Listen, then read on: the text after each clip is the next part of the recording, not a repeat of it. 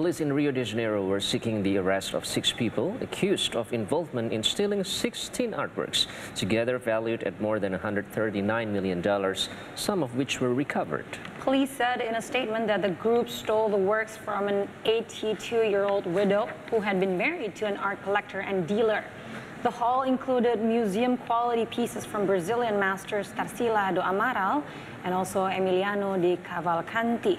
According to the statement, the theft was orchestrated by the widow's daughter, and the daughter was among those arrested on Wednesday. Local media also showed images of a woman attempting to escape through a window as police arrived. The paintings weren't stolen in a heist, but rather through a bizarre con. 3 of the artworks, collectively worth more than 300 million reals, were recovered in an art gallery in Sao Paulo. A press officer for the world-renowned museum told the Associated Press that its founder, Eduardo Constantini, purchased the works for his personal collection and possible display at the museum in the future.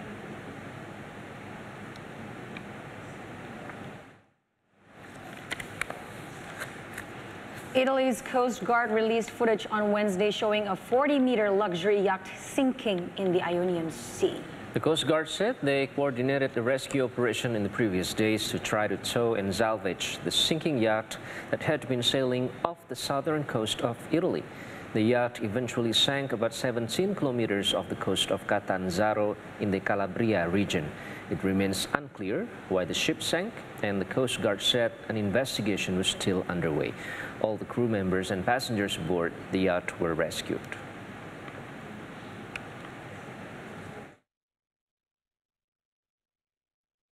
The shopping mall in the self-proclaimed Donetsk People's Republic went up in flames on Wednesday in what local authorities said was shelling from the Ukrainian side. The mall, named Galactica, was struck at around 10 a.m. local time.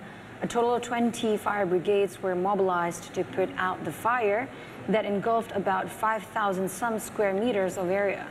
Chief Donetsk firefighter Vladimir Murenkov said the inflammable types of goods on sale in the mall, tires and housing paraphernalia, made efforts to combat the fire more difficult. According to Russian state broadcaster Rossiya, no casualties were reported due to the fire.